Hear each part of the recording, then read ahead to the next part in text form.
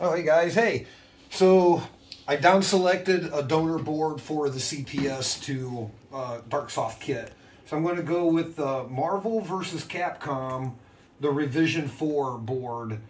The only difference using a version 4 board is I will have to solder directly on the CN2 for my chip select lines.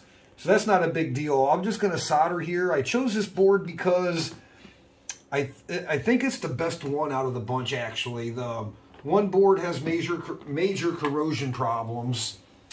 I think it's fixable, but I didn't want to do like a repair just to get this mod kit going. So this looks pretty free of damage. It's pretty clean. There is a jumper on the back.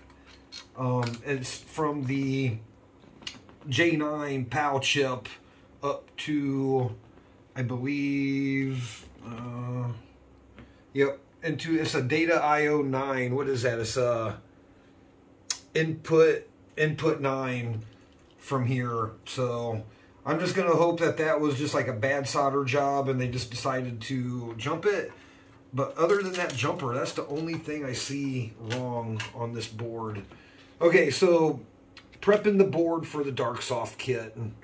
We're going to use the program ROM section for the main CPU.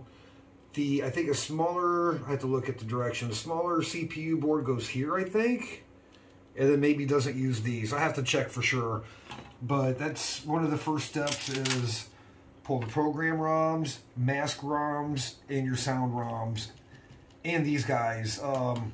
I can't remember what those guys are, but we're going to pull these. I always like to organize my chips nicely when I can. Sometimes they're just all over the place, but sometimes, yeah, I know I'm using a big screwdriver, but I just like to even with the big screwdriver, just kind of get up there, just kind of twist right and left. I would have got on this side, but there's a capacitor here. This is my normal size one. But for these bigger ones, these 32-bit EEPROMs and mask ROMs were pretty big. So far so good. Let's continue. I'm just gonna, and now that I'm pulling these out, I see something. Well, I see that they are dual wipe. They are dual wipe sockets, but they're not the cleanest. They're not bad. Hang on, I'm going to do this. We're going to zoom up on these socket pins. Yep, just slowly get under there. Just twist it, and then they typically pop right out without bending any legs. I'm seeing, okay, I'll keep these in the right orientation. Okay, these are the sound ROMs. I think they call them like Q1 or Q2. I think for that guy. I like my small one because it really, I don't have to lift the chip as far. I can really just pop them out with this guy. This is a weird one. They got like a sticker. They have a sticker over the factory sticker, so I hope, I don't know. We're going to come back to these. I'm probably going to come back and check those out later. All right, get this chip out. Boop. All right, good to go. So, okay, zoom in on here. Zoom in on here. Let me grab my pointer. So you can see they're not the shiniest legs in the world, but I do believe that's just, I don't know how bad corrosion it is. So I am going to wash this board because with my brush I can get down and kind of clear some of that out. These mask ROMs sockets don't look too bad. Not too bad. They are dual wipe. You see they're black. See there's a lot of dust down there underneath where the EEPROM was. So I think I'm just gonna take this out to the sink. I'm gonna scrub these. I got a nice brush that kind of gets down in there. Clean those up, and then we'll go for the man, what is that? It looks like it's a spider. Look at that thing. It's like an alien from Aliens, like a little tiny one. Okay. So that's going to be it for here. We're going to go wash this thing. We'll come back and start populating it with the Darksoft kit. Okay? Okay, hey guys. So we're back on the bench. I think we left off on the last video where I down selected the board. So I'm down to using a -4 board, which does not have the jumpers for your chip selects. So we're gonna have to do some soldering here, but okay, let's get to it. Let's open up the Darksoft CPS2 multi-game version 2 kit. So this is the most current, the most current software, the most current release of the CPS2 kit, and it comes from Darksoft, and I purchased this through High Score Saves, and it cost about $599. It's not cheap, so that's why we take our time during installation. So, but what it allows you to do, it allows you to play all the 42 released CPS2 games, and let's talk about the upgrades from the previous version. This is my first experience with this, but I do know from the research. Okay, so with the previous version, you had to actually do some soldering on your PAL chip. That is no longer mandatory.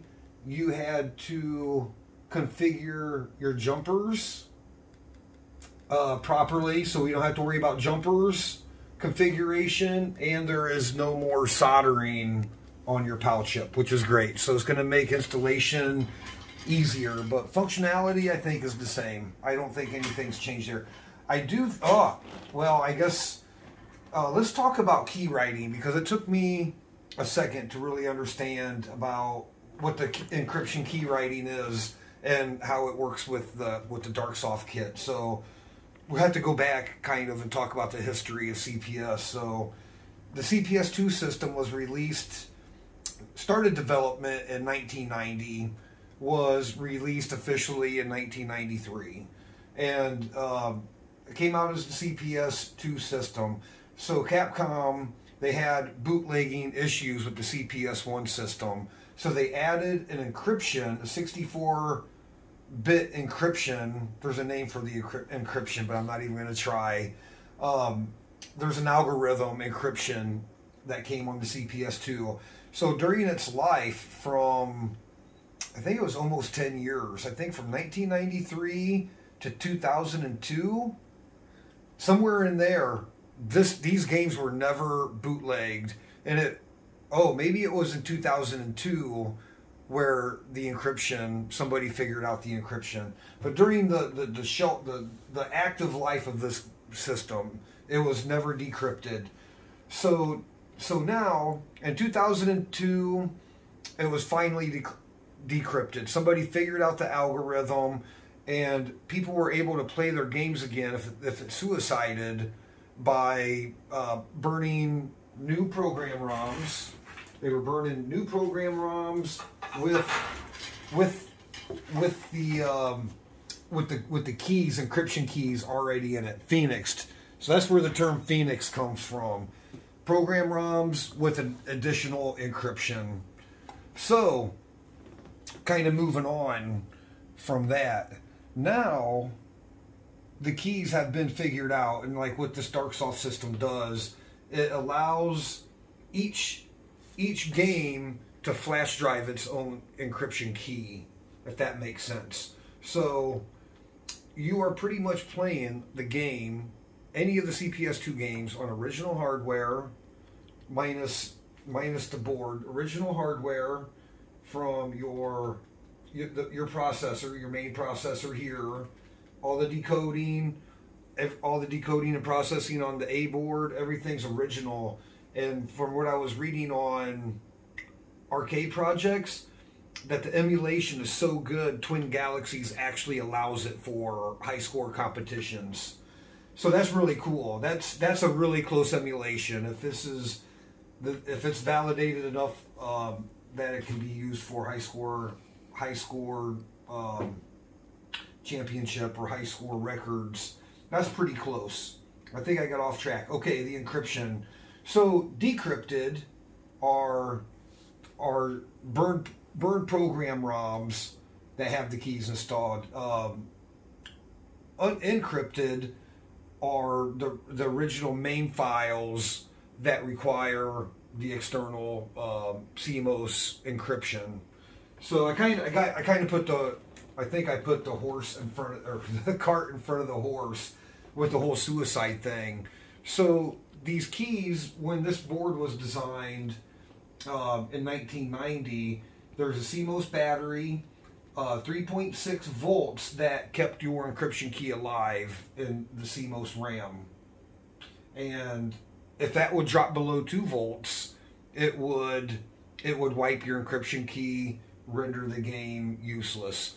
So even the processor's encrypted, the program ROMs were encrypted, so when these things suicided back at the time, nobody could copy or bootleg or bring these things back to life. So it's all about their encryption. It worked very good between the battery and their encryption algorithm. It kept their software secure for over 10 years, which is, you know, you think about, you know, software security, 10 years is a long run for nobody to go back and decode it or hack it or emulate it or whatever. So I am not a big fan. And Capcom, talking about Capcom as a video game company, they were awesome. They made some of the greatest, biggest earning games out there. The Street Fighter, the Capcom versus Marvel, the Vampire Slayer, Mech Warriors. It's not called Mech Warriors. There's another. I think I got a list of games. The Dungeons and Dragons, Tower of Doom. One of my favorites, Alien versus Predator. So there's pretty awesome games on here. It's pretty salty, $600, but each game cartridge, each B board can run easily $200 to $300 working. Phoenix or original. So Mega Man. There's just a lot of games. Like my ultimate goal. Not goal. I have a cabinet at home at our other location. I have a NBA Jam 4-player cabinet that somebody converted to CPS2. So I'm going to put this in that cabinet and pretty up that cabinet. Probably change the control panel. But you know, this is Arcade Laboratories. This is like the heartbeat of the game. So there's a little history of the technology. I know it was kind of fast and all over the place, and you know, people regurgitate the same thing online, other videos, but there's not a whole lot of other ways to say what it is and where it is now. And you know, thank you to all the people who worked on this, people way smarter than me, that makes this possible so we can continue to work on these games. Because like I said, you know, prior to Phoenix games, somebody figuring out that encryption, the hardware, the A board, the B board, they were junk. You couldn't use them at all. But now we can use them again. Okay, so enough of me talking. Let's go inside the box here. This is, I think I don't know if I opened it up with you. Let's call this, let's do the opening together. So this is the box you get, Darksoft CPS2 multi-game version 2. Okay, I kind of covered a little bit the differences between the old version and new version. So your CPS2 kit from Darksoft is going to come with, they're calling this guy the main board. So this is a main board that's going to sit in the area where your program ROMs are. And I don't know what they call this board. I'm going to call it the processing board. They call this the main board, but I think this is their processing board. And it will socket into, what's that called? CN5 and CN6. And I think these guys are, these CN5 and CN6 are used when some of these games have a daughter board. So they interface probably with the mask RAM and the processors. So instead of that, this comes instead. So let's zoom in a little bit on this. You know, I was a test technician. I'm not an engineer like back for my day job, but I do know some cool things to point out, some hardware design stuff.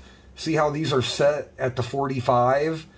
So design-wise, propagation-wise, and stuff like that, laying chips out at a 45 is excellent for speed propagation, and it just has a lot of properties. I think even cooling, processing speed, access times.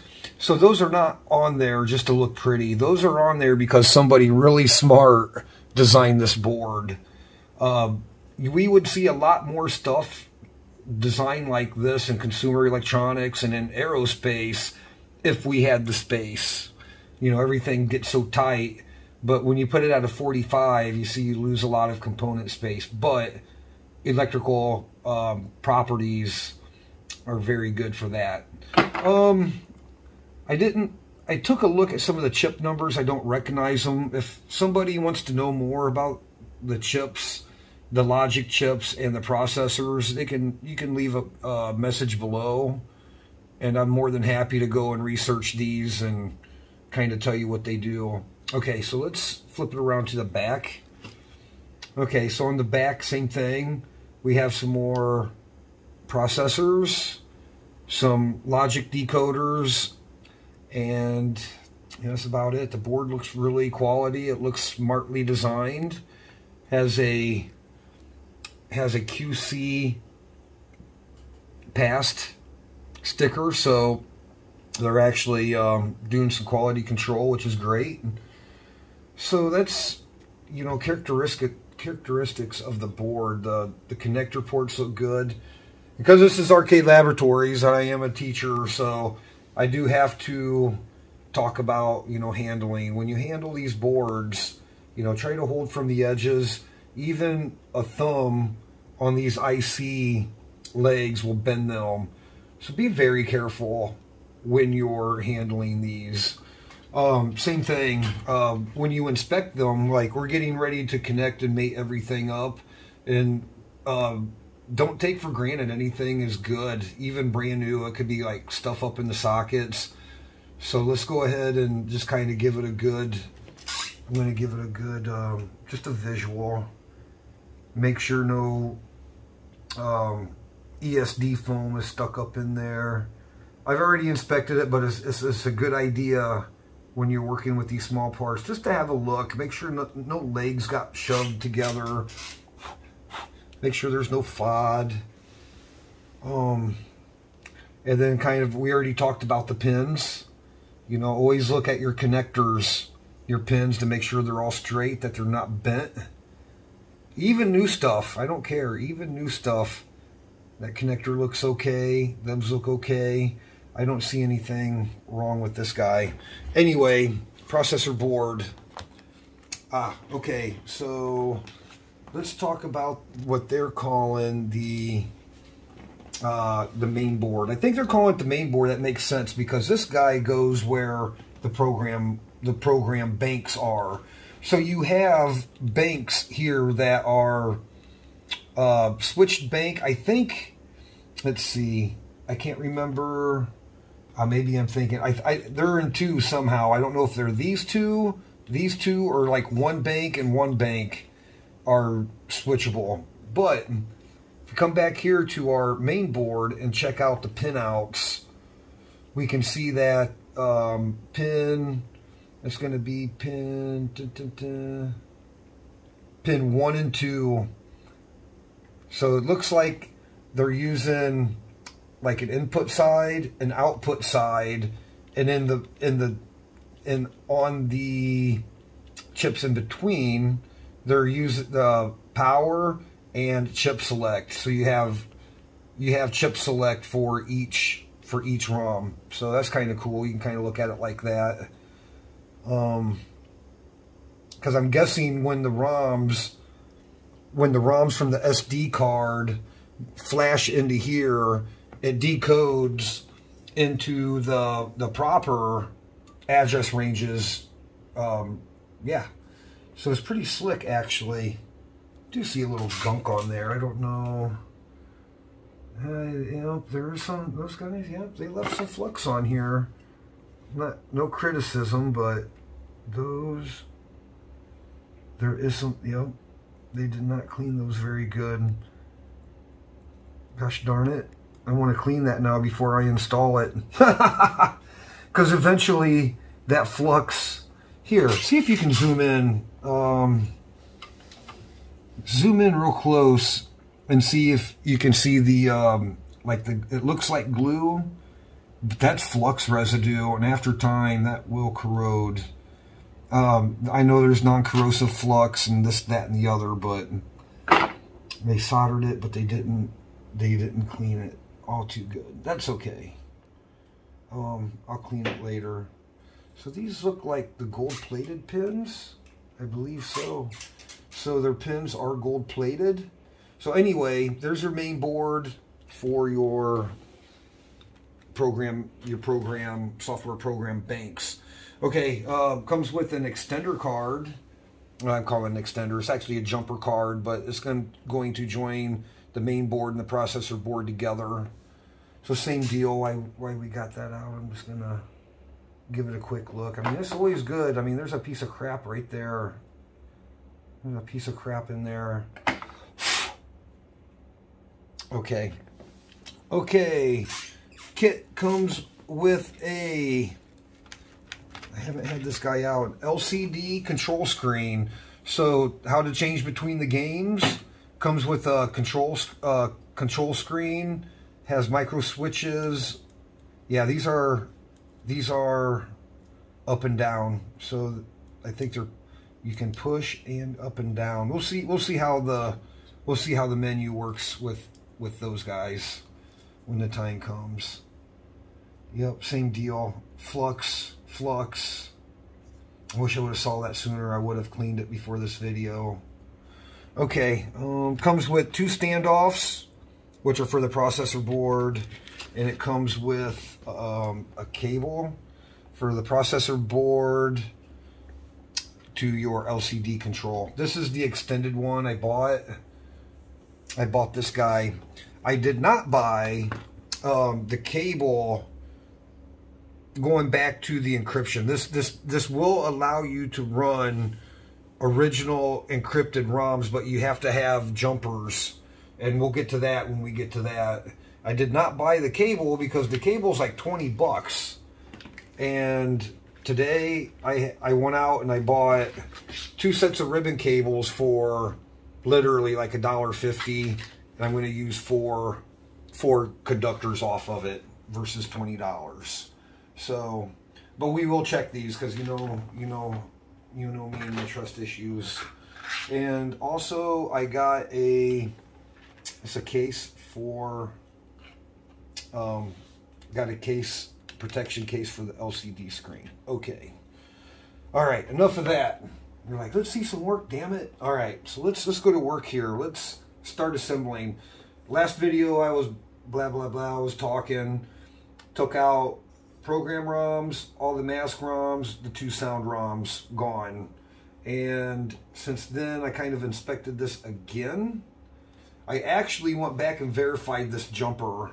There's some documentation online that talks about some pinouts, and that jumper is a pinout to there. So hopefully there's no other problem with this board. Okay, so let's get our processor board first. And you know what, guys? Don't forget to look. It comes with a T20 Torx. I didn't see it. I ordered a set right here. I ordered my own set because I didn't think I had a set. And I've had this box sitting in my lab forever, for at least 3 weeks. And I didn't even notice that was a Torx set. I thought it was a standoff. Maybe a suggestion is, you guys, if you pack it, put the Torx head up so people know it's in there. Okay, so let's get these standoffs on here. The standoffs are going to create support for when we're seated. So when the board is seated, it's not going to have... Okay, so I already inspected these. I'm gonna look at those guys. They look pretty good. So let's get him mated. So same thing. Like I told my like I tell my students in class, you know, when we do this kind of work, you know, it's all about feel. And even experienced technicians can mess things up. So it's all about feel. You know, when you push and you seat things, if they have guide pins, recognize what your guide pins are. Recognize what kind of connector. Okay, I felt that one start to seat. There we go. So let's just take this down. Whoop, a little at a time. A little at a time. All right. Whoop. All right. There we go. Fully seated. Fully seated. And, you know, just double check. Kind of look at gaps. Actually, look at those gaps. I don't think it's fully seated. There we go. Look at that gap. Yup. Yup. There we go. Look at your gap. Okay. Now it's seated. Okay, so you can see we had... Now, what's going on here? Okay. Okay, now you can see what the standoffs are for. Okay. Step 2. There are instructions. Maybe I'll throw them up in the corner when I edit the video. But I've been through them, so the next step we're going to go ahead and seat our main board into our program ROM area. Same thing, alignment. It's nighttime here in sunny Thailand. Not so sunny right now. Like if I work in the day out here, I get blinded. And I got some pretty good light. Oh, I know what I did, you guys. When we left off, I took the board out and washed it, looking to get these sockets a little bit more clean. They cleaned up a little bit. They're not super shiny, but I do think they are cleaner. And kind of looking at those sockets, they're not horrible. They are darkened a bit, but it appears that the swipe strength is still okay. They're not stretched out or gapped. Not crazy. So I'm gonna roll with this because I really don't want to change the sockets on this board. This is a multi-layer board. I can do it, but I just don't want to.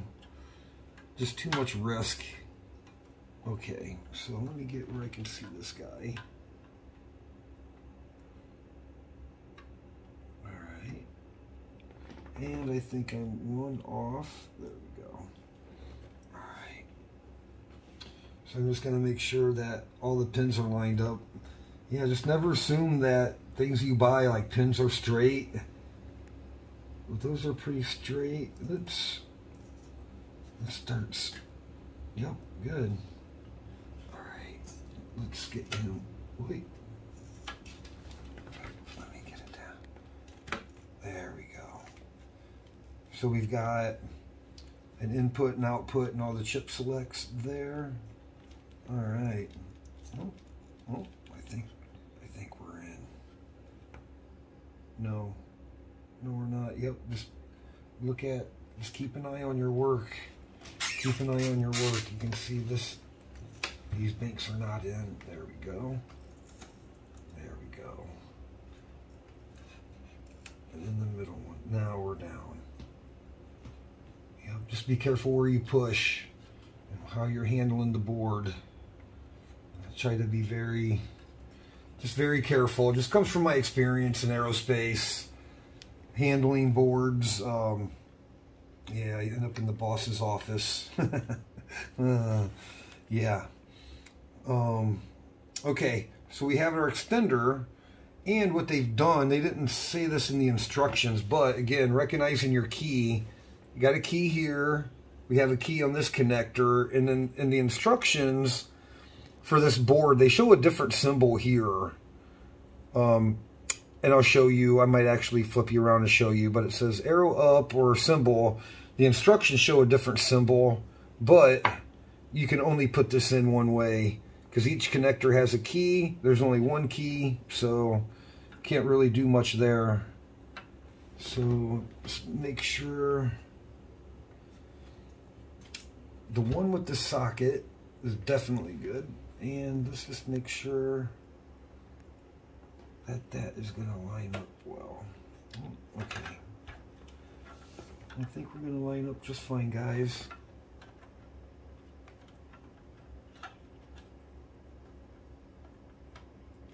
Oh, it was in and out. So there might be a little, just a little bit of binding, because this board is not completely tightened down. All right, there we go. But I'm not believing. Yep. So that one is. There's no legs or nothing for this board to. There we go. You're gonna have to be careful with that, guys.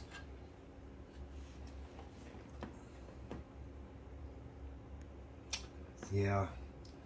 So you can also just check your, just check your spacing. Looks even all the way across the top. The key pretty much bottomed out. I think I can probably push on it and get just a fuzz more, but I'm not gonna. I'm gonna leave it right there. I'm gonna look down over top of it, make sure it's somewhat flat. Yeah, I ain't gonna mess with that. Okay. Okay, so now the fun part. I hope actually these wires are long enough. So let's go to the instructions. I want to know exactly what I'm talking about here. Or I want to tell you properly. Oh, those are the old instructions. So this is what I'm talking about on the previous boards. On the previous board, you had to set all your jumpers properly. The new board, you don't have to do that. So just for, this is for my research, but I'm not going to confuse you guys. You don't have to worry about jumpers on the new board. Okay, here's the current installation guide. It's the JST connector. And I believe that is... what is the JST? What does it stand for?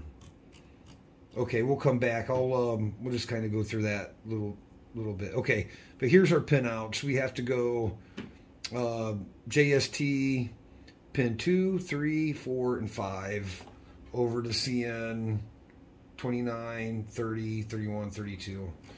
So let's, I did not buy their $20 connector. Already, that should be free if you pay $600 for a board like this, because these are just pennies. Not a complaint, I know people got to make money, and it's not a complaint, but if you have other means to be resourceful, save yourself some money. Okay, so what did I do here? I am going to take, we're going to go with the same color code here. Orange. What's I got? Orange, blue, brown, red, green, and orange. It don't look green. Okay, I guess it is. White, brown, green, and orange. White, brown, green, and orange. Okay, very good. So there we go. There's our wire. Actually, here's our wire. White, brown, green, and orange. And I hope. I'm probably going to have to cut here, guys, because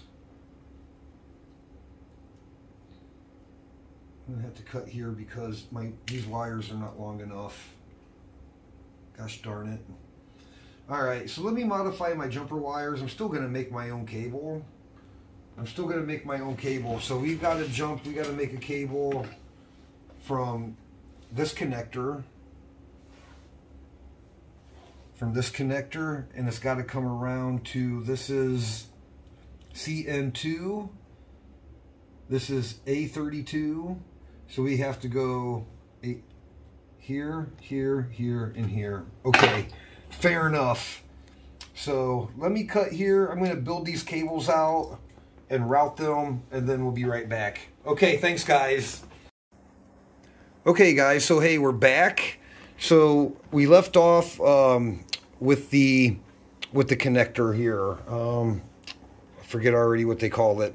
But this is the connection that's going to allow you to flash encrypted ROMs. Without this cable, you could run Phoenixed ROMs, but not encrypted. So I did not have the connector. I didn't get the connector, so I just went ahead and soldered. I just went ahead and soldered my wires, and then soldered them to the appropriate place on the CN2. It's the CN2 connector, pin 31, 30, 29, 28. So got that done. So let's go over and finish up this install. I think we're going to try to fire this thing up. So okay, so the next thing, we have our LCD for our selection, our game selection. This is our control panel for the CPS2 game. So it comes with the case. Comes with the case. So to protect, it's like a protection case for your LCD, and it gives you mounting options inside of your cabinet. So let's pop that guy in. And I don't really want to take off that screen protection quite yet. All right, so let's put him in. It feels like it's seated all the way. Looks like it's got a ridge. It's going to sandwich that in when we pop it together. Okay, yeah, nice and snug. So it looks like you got down, up, and enter. And then, what is this guy? So it comes with another piece. I'm going to have to look. Ah, this is that an alternate back? Maybe? Oh, no, I see. Okay. So at the bottom you have some tabs so you can, yeah, that's for your mounting. Yeah, that's pretty slick. All right, boom. That's an extra charge. Okay, so comes with I got the extended ribbon cable, so hopefully if I get it inside of a cabinet, you can run this like to maybe behind the coin door or somewhere easily acceptable. All right, so let's check our pinouts again. Ah, do you see we're hooked up to the A board, guys. That means we're getting close.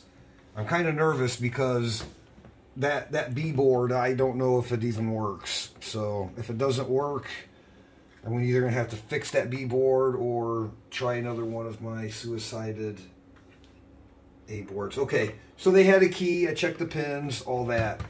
So that's it really for the install. That's super easy, to be honest. Now for the games.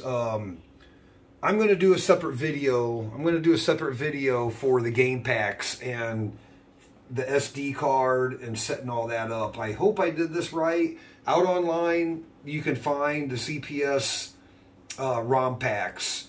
I think you can download, you can get the ROMs a la carte and put them on your SD card, or they have packs with all of them. They have packs with the hacks.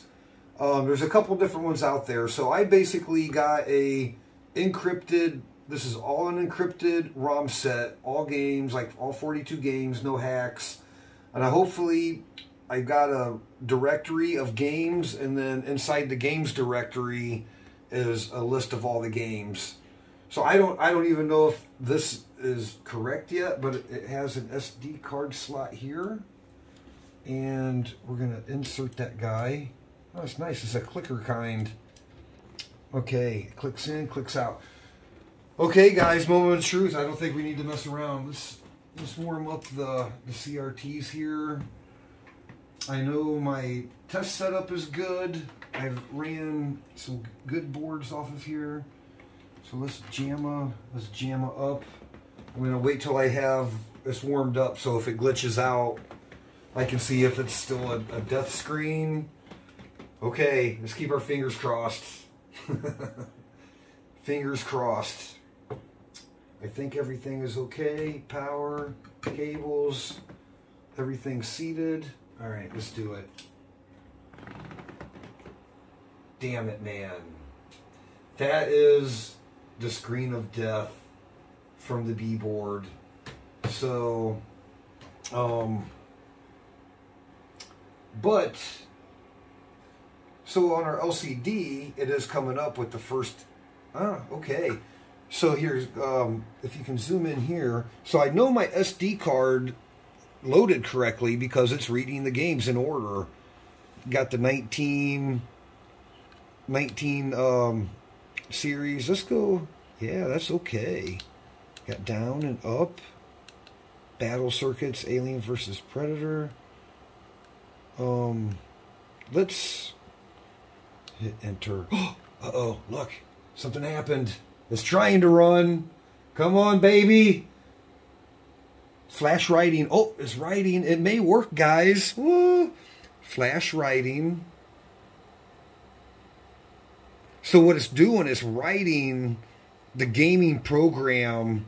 Now is feeding it down into through the program banks. Nope. All done. Have fun. So we got problems with this B board. Not a big deal. I know the kit works. Well, kind of a big deal, right?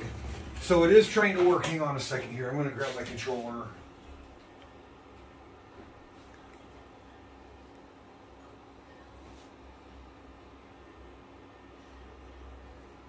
Okay, I don't know where my controller is. Oh, it's right there.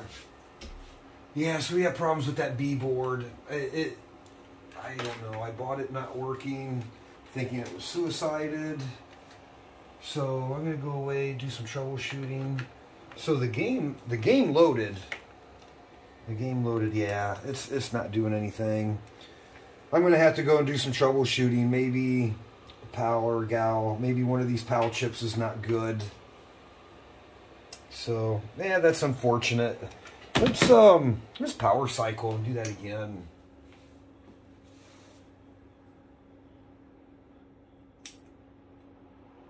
Alright, so we get the screen of death. Oh, even when we power cycled, it remembers the last game you were on. That's kind of cool. Let's try one of these 1940 games. 1944. Let's try that game. Enter. It is trying to write. It is definitely trying to load. Okay. Flash writing. So it's writing in. Yeah, you know, it's hard to say.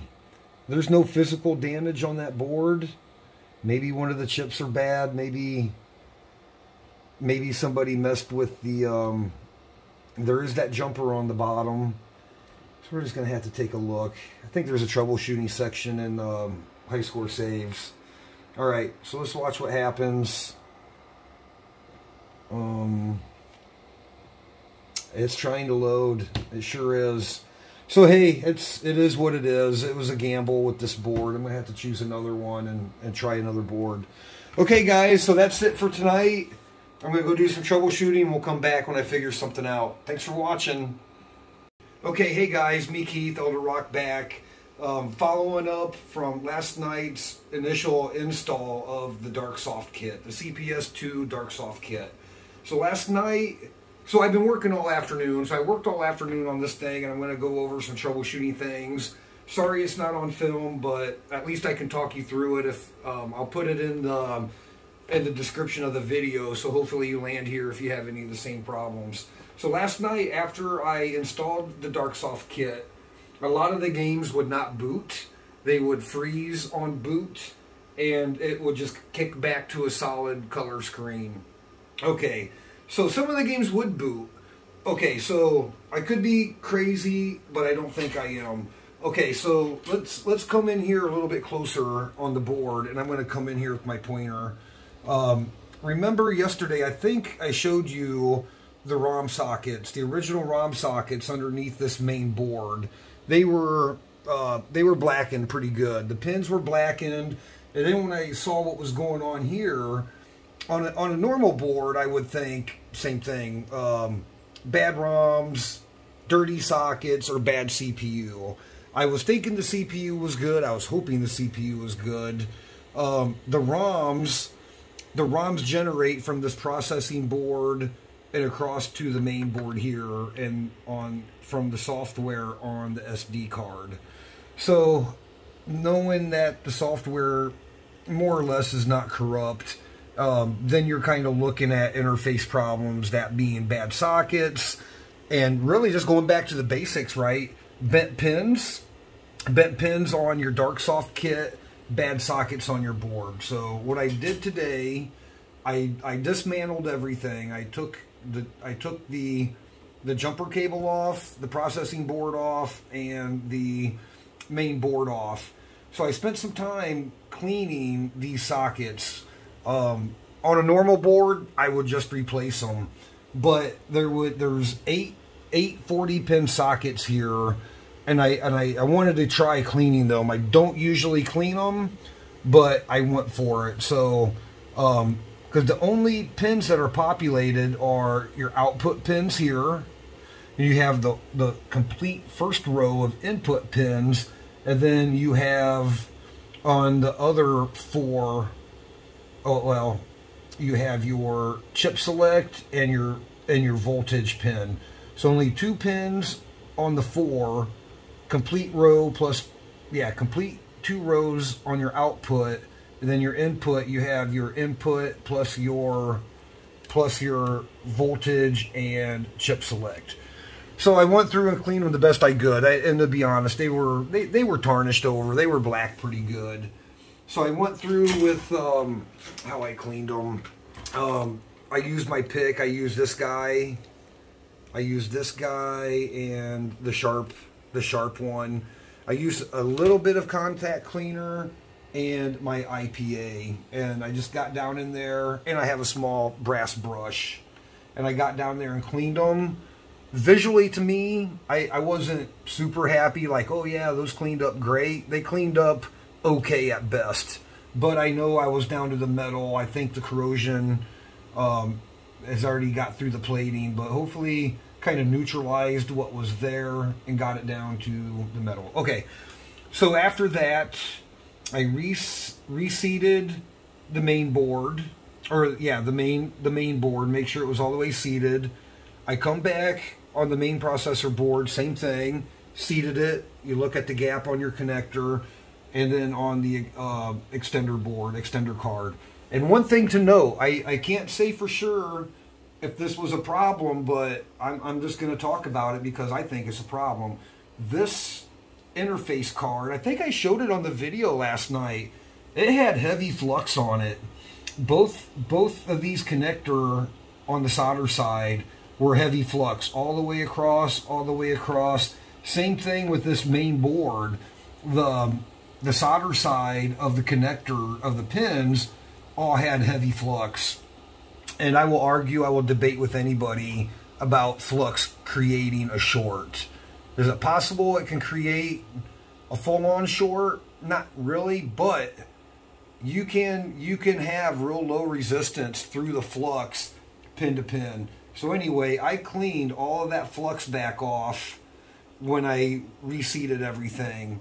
Okay, so reseated the game. Okay, so I reseated the game. And also before I reseated the game, we lost sound.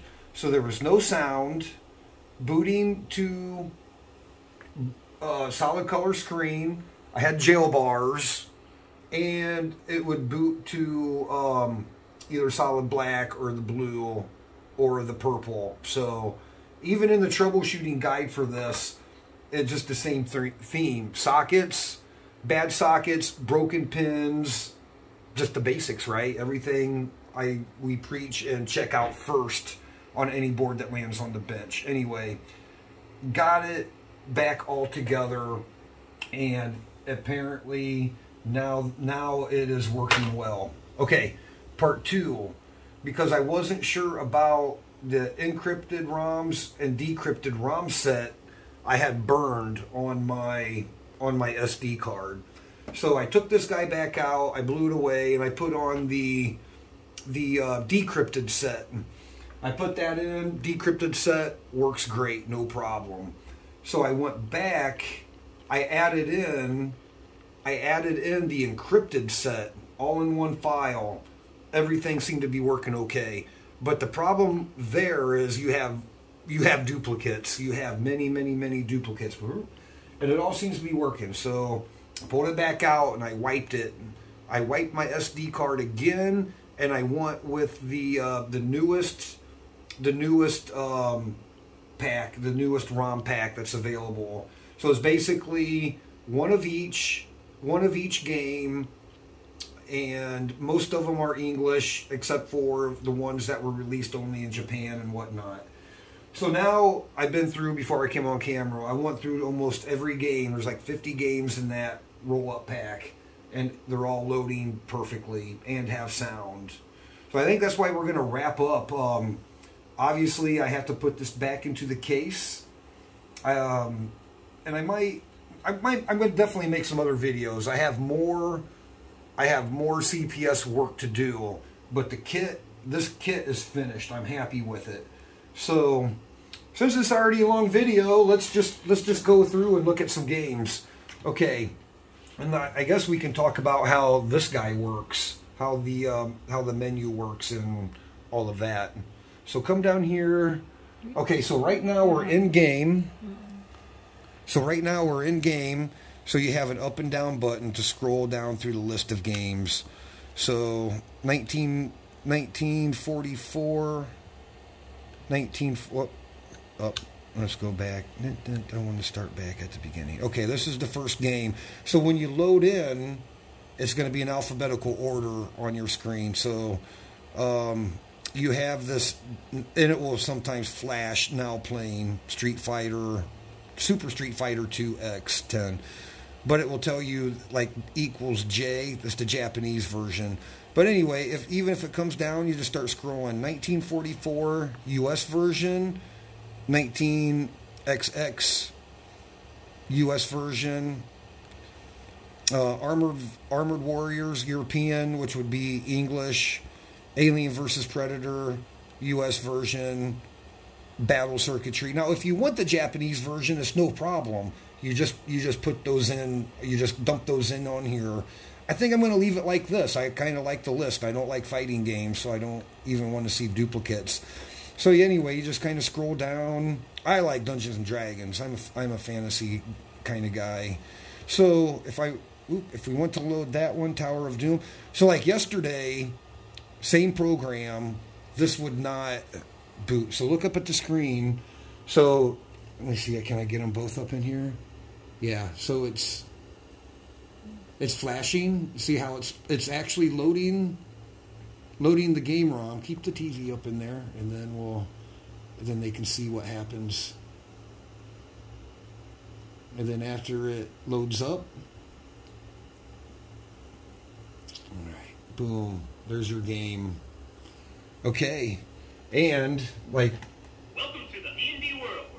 Welcome to the D&D world. Welcome to the D&D world. We have all of our sounds, no sound problems. So another thing that was happening with the bad connections, it would load up and freeze. It would load up and just freeze, and that would be it. So, okay, so let's go down, pick another game, and kind of show you Darkstalkers. Oh, Gigawing US, boom.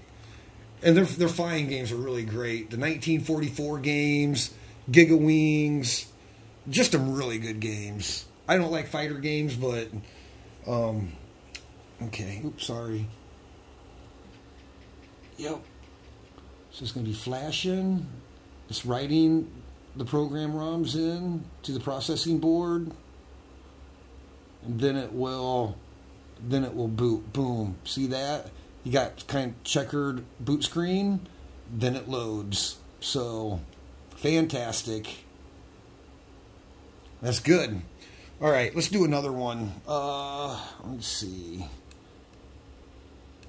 Mars Matrix is actually pretty cool. Marvel Superheroes. Let's do that one. I'll do that one for the you fighting guys. Okay, anyway, so yep. See the flashes writing.